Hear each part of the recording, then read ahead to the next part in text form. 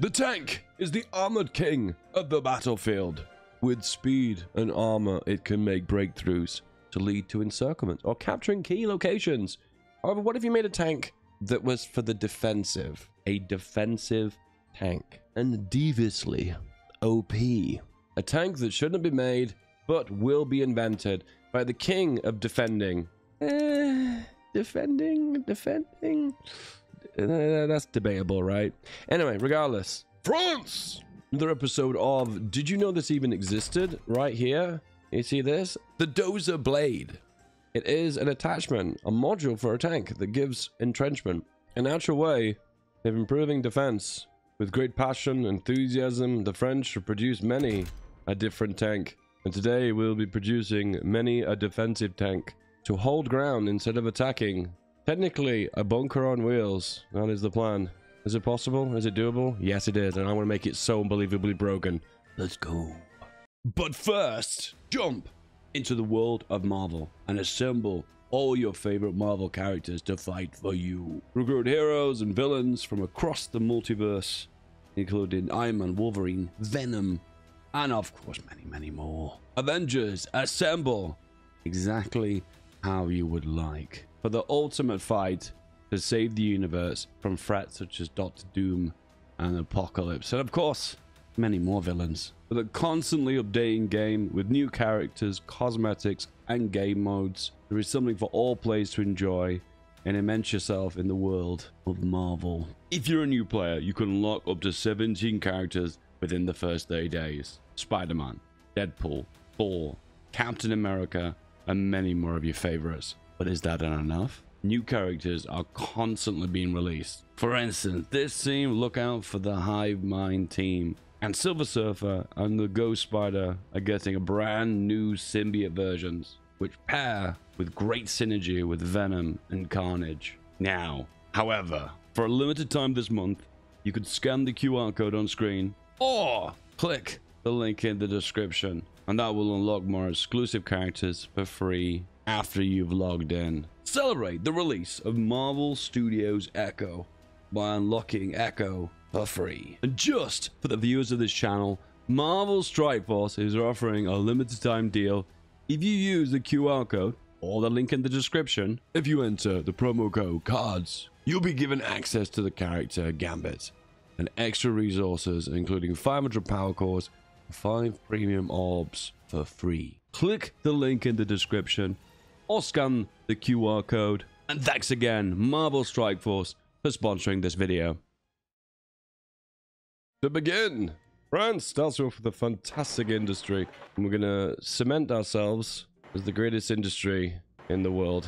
Infrastructure, it's great, right? And why is it good? Because you start on civilian economy, and infrastructure is the only factory that doesn't get affected by the construction penalty. Good. Then we work on our industry. Same old, right? Classic game, right? At the same time, we need to work on radar, because that's going to give us the better radios. Motorize a little bit. Artillery is going to be anti-air artillery, a little bit of support equipment, and the rest into plain old guns. It starts. Let's go. So we're going to be defending against Germany. So the popular front is the one we're going to do. And this is the historical path. Once upon a time, I used to think this was the historical path. It's not. Someone corrected me. Next up, we're going to reform the labor laws, which in short just means we get to fix our economy by strengthening the government. It's a beeline in that direction. It's not that I want to, it's because I have to. The public demands rearmament. Wow, and I support the public. I am the public. And that gives us now a lesser penalty for building mills. So now we build mills directly off the back of that.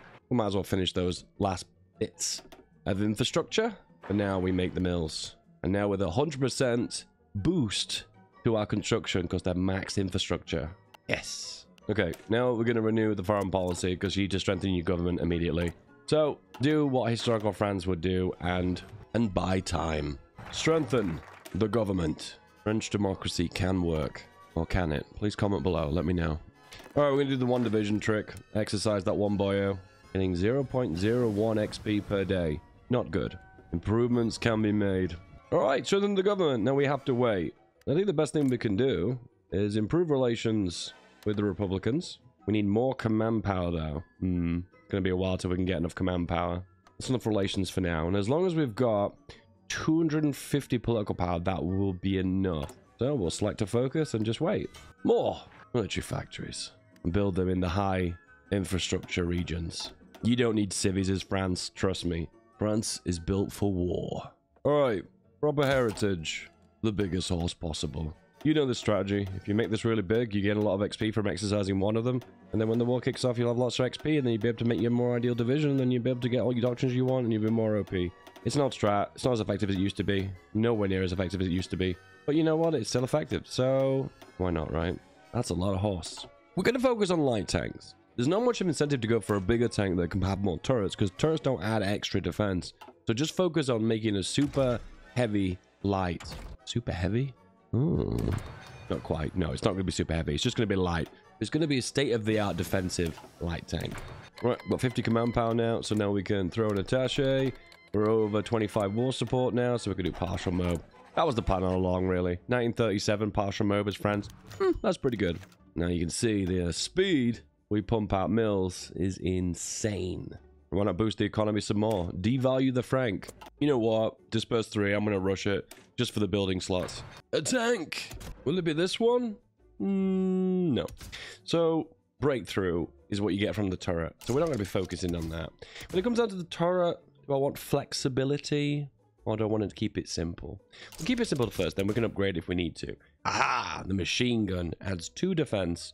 Smoke launchers, 2 defense. Extra ammunition storage, though, is 4 defense.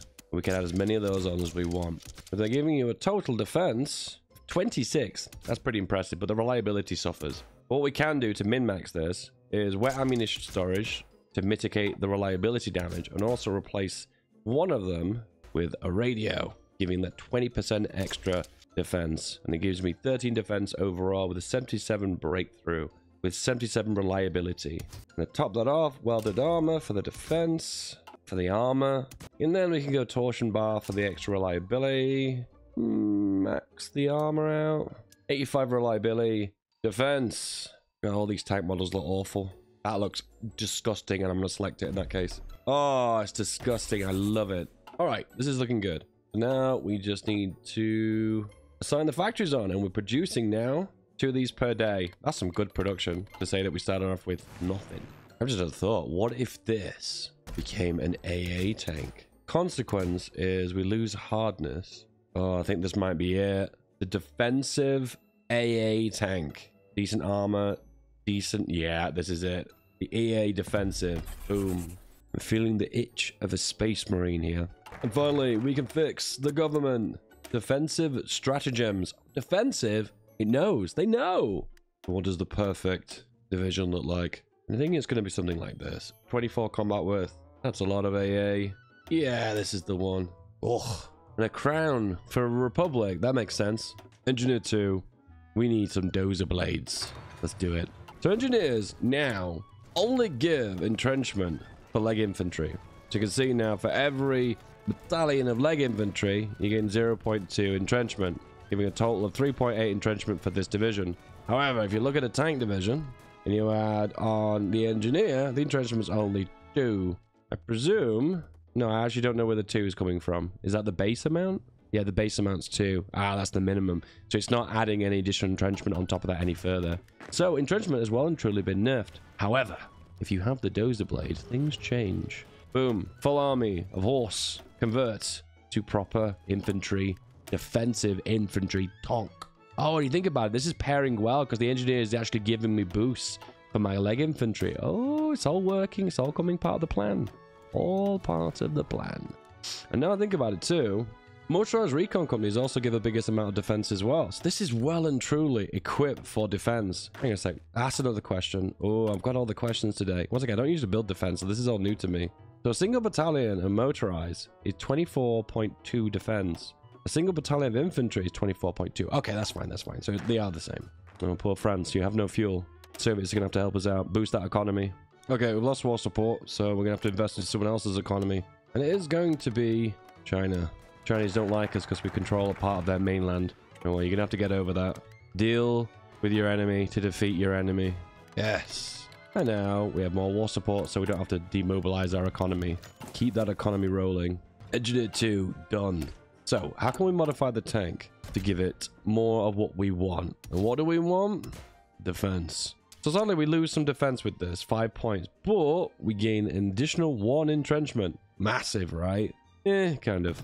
So the beauty of this is now for every single tank that we add on, you can see the entrenchment increases by exactly 1. So if you were to make a very strange tank that is very, very, very cheap, but full of light tanks, you potentially can have 13, well, 12 or 13 entrenchment. That's pretty insane to say it's a tank. A tank that digs. Kind of a tractor. No, it is a tractor. That's what it is. Say it what it is. Call it what it is. All right, 3 armies now. The hottest of light tanks. Get those boys exercised to level 3. I'm feeling very confident about this, you know. These tanks are pretty well-rounded. I don't know, I'm quite impressed. So the focus is for defense. Faster construction for forts. Oh, not great. This one gives free forts, I believe, and upsets Italy. Extend the Maginot Line further. I mean, this is pretty defensive, and then we can get rid of our victors of the Great War. It really sucks to win, doesn't it? I never really quite understood that. But France, Netherlands, and Britain, they don't like being winners. Yes, you're suffering for a penalty for winning the Great War. You won. Get over it. So you can't select the defensive guy, the improvement. You have to unassign him and then reassign him. You're not allowed to upgrade. He has to step down and the other guy goes, you know what, I could do a better job. So it seems. Alpine Fort. So this adds 2 forts to all these locations.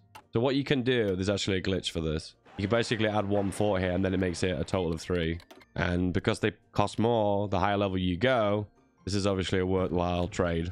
Oh, look, there you go. All the forts go up. See, the cost gone up significantly. You can see they build significantly slower for the final portions. The final portions. All right, so the plan is going to be this. We're going to split this guy off into 2. You're going to go here. Remember, we're playing defensive, okay? We're going to let the enemy come to us. Build a port here.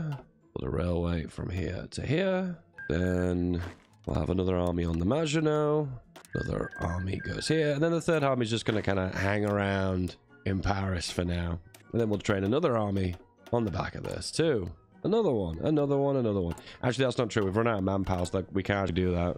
We need extensive conscription. And war has returned to Europe. I realize I've not actually joined the Allies. Ooh. Is there a focus I've missed? Oh yeah, go with Britain. Whoops. I guess what I could do is guarantee the Netherlands, and then it'll suck me into the Allies anyway. It's almost like I know where this war's going, isn't it? Preemptively make a decision ahead of time. Extend the Maginot Line, and this is exactly the same thing. So if you want to really cheese this, you just do exactly what I'm just doing right now. Ah, free forts. Because remember, it's not setting the total amount of forts to this level. What it's actually doing is it's actually adding an additional +2 on. So once again, I think you could cheese this by adding 4 levels of forts and then get it to level 6 or something. And that'll be like an extremely dense fort to get through.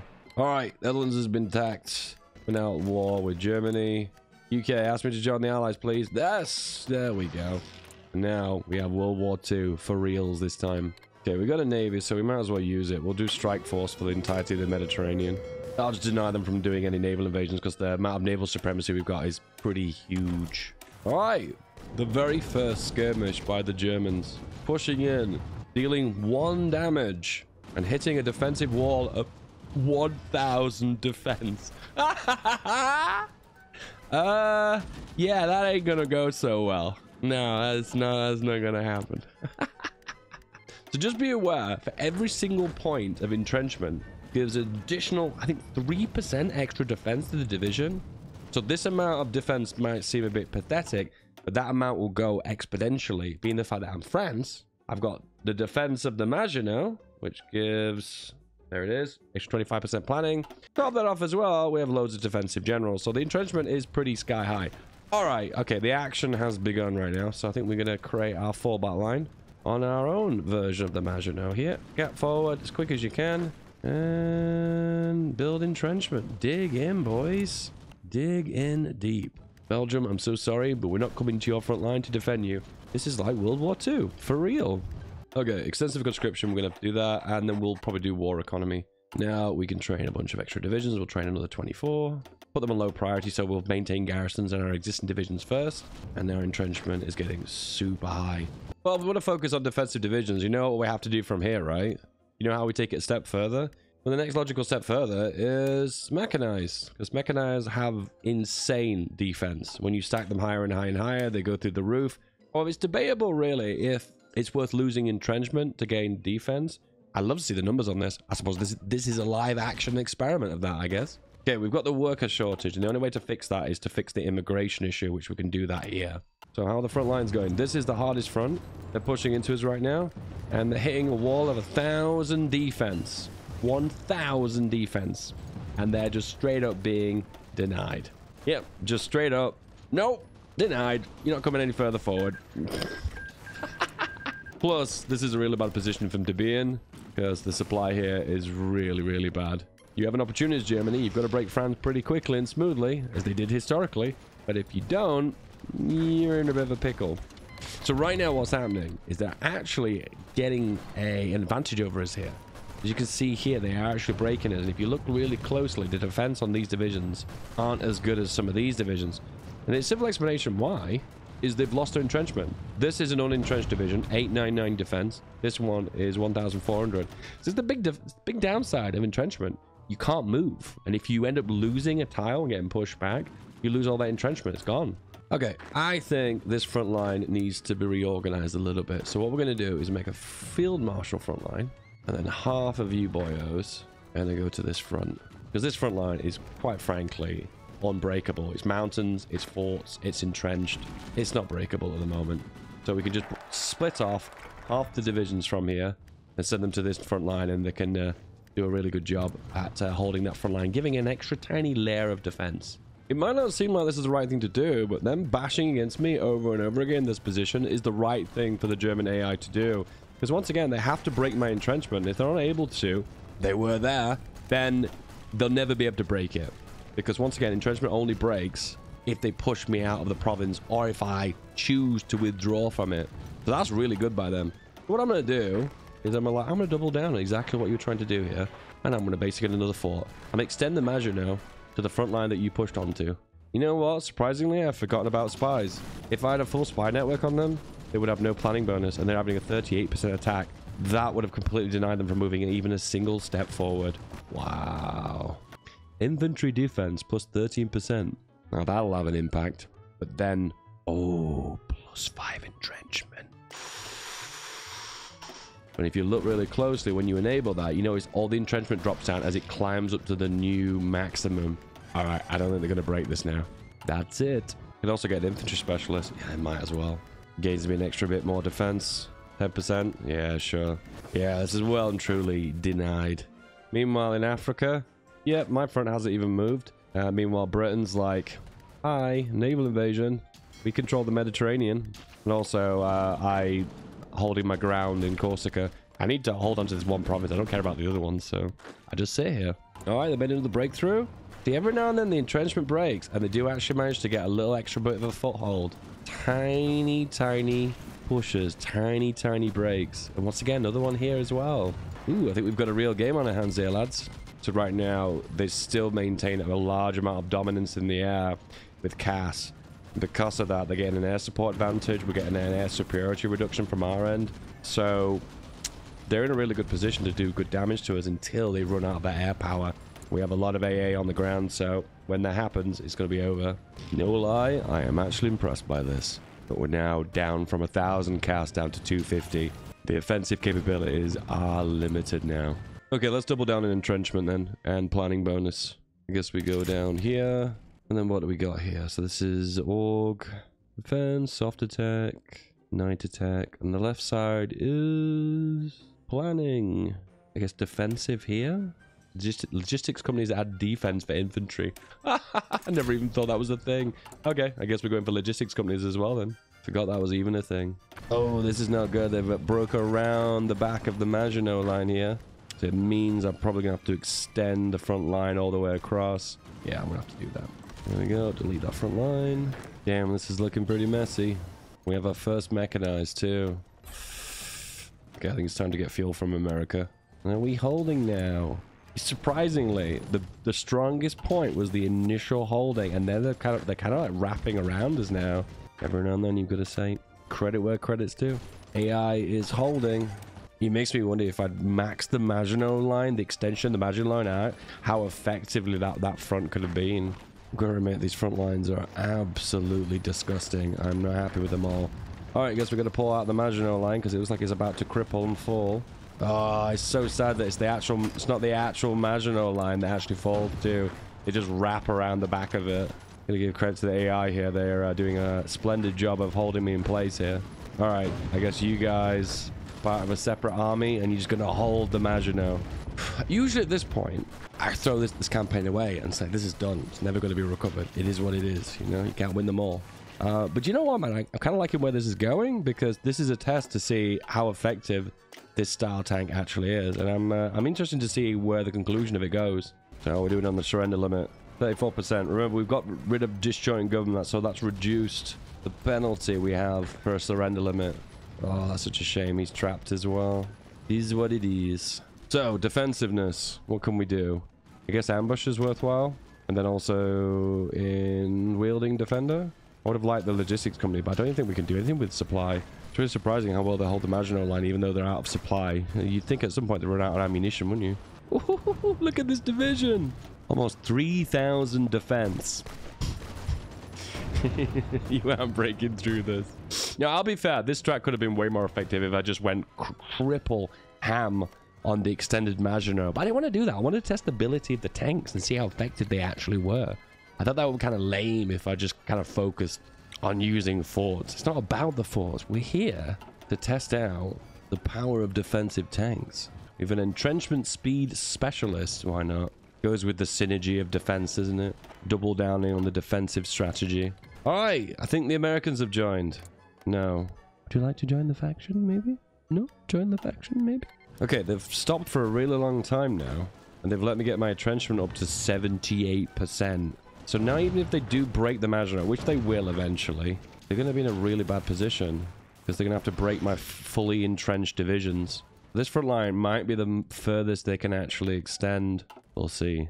Another episode of something they've forgotten about is you can set a preferred tactic, and what we could do is the best defensive tactic possible, and that would be elastic defense, which I believe counters blitzkrieg. Oh my god, defense 2,000 per division. They're reducing it by 20% as well with air superiority, so just a tiny little bit of air power with this would have gone a long, long way. Okay, I might regret doing this. We're gonna do a little counterattack. Oh, can I save these divisions? Is it possible? Oh, it's looking good. Why are they doing so much effectively on the offensive? What's happening? And yep, we've saved one of them. I cannot believe that just happened. I cannot believe it. Guys, you're back into the fight. You've been saved, and look at them. They're all veterans and seasoned. Can we save these guys in the north too? That's going to be more difficult because we have to break through the Maginot to get to the Maginot. No, that's probably not going to be doable. That's a bridge too far. Okay, logistics can be added on now. And this logistics company will now add 22 defense on per battalion of infantry. Not that impressive, is it really? No. Do we go for it? Yeah, let's do it. Let's do it. Smell an encirclement. And I'm going to pursue it. It's not an encirclement, but we're pushing them back. So, if I replace one mechanized with one infantry battalion, that is a net gain of 37 defense. But we lose 0.2 entrenchment. Oh, no, that's 100% worth it. No, 100%, but we need a lot of mechanized to do this. I love this part of the Maginot line. I love it. If you check the defense, it's like 2,000, 3,000. AI tried to break it. Nope, denied. Oh, we're down to 7 divisions here. Oh, 3. Oh, so many have been lost. I'm getting so close to liberating them. That makes me super sad. Brave boys have fought for so long. And the Maginot Pocket has closed. We tried our best to liberate it, but they fought bravely. They'll be honored after the war with a medal, and they will be thankful. Meanwhile, Libya has been liberated. Oh. Well, it's for certain the front line now is in my control. Let's have a look at the intel. So if we look into their army, we can see 69% of the divisions are supplied, so their ability to do offensives now is unbelievably limited. See, they're having unrest problems here in this region, and also in the Maginot too. Preferred tactic, the Blitzkrieg. Ah, classic Germany. Oh, I could do desperate defense. I wonder if that gives 20% breakthrough as well. Yeah, let's do it. Let's do it. Aggressive. Boom, let's go. Oh my. So remember, we're not defeating them based on raw firepower here, by the way. We're defeating them because they've damaged their divisions so badly, their divisions lack stats. So their ability to do any kind of defense here, never mind offense, is broken. And we are liberating France. With France. It wasn't the Allies this time. It was actual France. Real France. Big boy France. Absolutely devastating. United States. Classic United States joining the war. Super late. I've already taken care of this, okay? This job is already done. Oh, our first part of German territory that we actually directly occupy. Very max humiliation. Infantry tanks, level 6. Awesome. We can apply a policy. Is there anything that's going to give defense? Yes! Factory applied camouflage. And it doesn't even need to be upgraded. Maybe that's bugged. That might be bugged. Oh, brutal. Another encirclement. One in Cherbourg, one in Brest, and another one in... I'm not even going to attempt to pronounce it. French, not my first language. Oh my goodness, the counterattack. Oh my god, this is devastating. Adding a little bit of mechanizing as well. Having huge gains on all the stats. Someone should tell Paradox that Germany really shouldn't do Barbarossa if France still exists. Denmark! No, I will not attack you. I'm not going to fall for that trick again. Something tells me this is bugged. Oh no, for a second I thought it said 2,000 breakthrough, and I was thinking, 2,000 breakthrough? No, that seems about right. The amount of damage they're doing is very high, because a lot of these guys are veterans. Just seems like they've been winning, getting skilled in battle, but not really taking many losses. I suppose that's what happened when you're on the defensive for a really long period. Front line has been held for so long, it doesn't even matter, because it's broke from the other side. Is it Bulgaria again? No, it's everyone. No. No, it is Bulgaria again. Oh, panicked for a second then. I thought Norway was a major power. Pop. And this is why France shouldn't make defensive tanks. Marvelous. The highway through Europe. Are defensive tanks effective? I mean, it does seem that way. If you added a little bit of air power into the mix, just a little bit of air superiority, maybe 15 mils onto fighters, that would have made me hold all of France. Apart from that, goodbye. Au revoir. Click this video if you want more of this content.